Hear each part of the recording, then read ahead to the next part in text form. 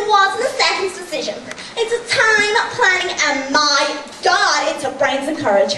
I am so proud I can barely stop saying it. The Penguin Project. Beautiful, isn't it? Well, it's even better than it sounds, so come on, let's go. Okay, now I know I look stupid, but I have to blend in with my penguins, so I guess I have no choice. Right, I don't live far from the city zoo, and I go out twice a week. Now, you may be thinking, what a geek, but I really don't care. It is so sad seeing those poor animals trapped in such small cages not being able to attack. I mean, run free. Sorry, I tend to get a little upset. Now, what about the other animals, I hear you asking? Well, my answer to you is this. I can only handle one species at a time until they're all free. So, all in good time, folks, all in good time. To my left, you'll see the penguin exhibit.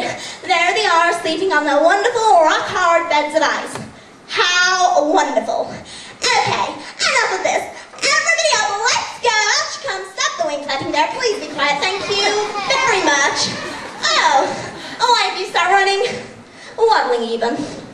Oh, you look kind of sick. Probably due to the heat. Oh, I didn't think about the weather. I sure